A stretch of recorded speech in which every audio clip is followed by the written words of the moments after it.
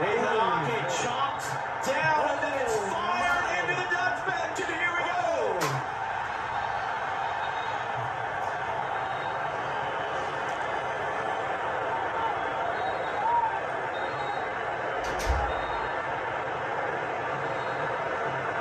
This is a bad mistake from a young player here, Enzo Fernandez.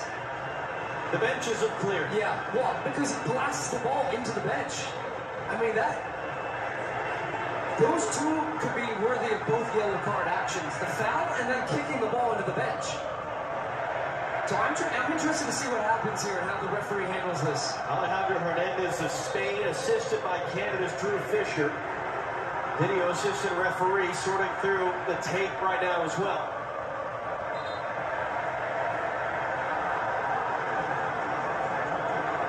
And then Van Dijk was the one who came over and almost body checks Enzo Fernandez to the ground.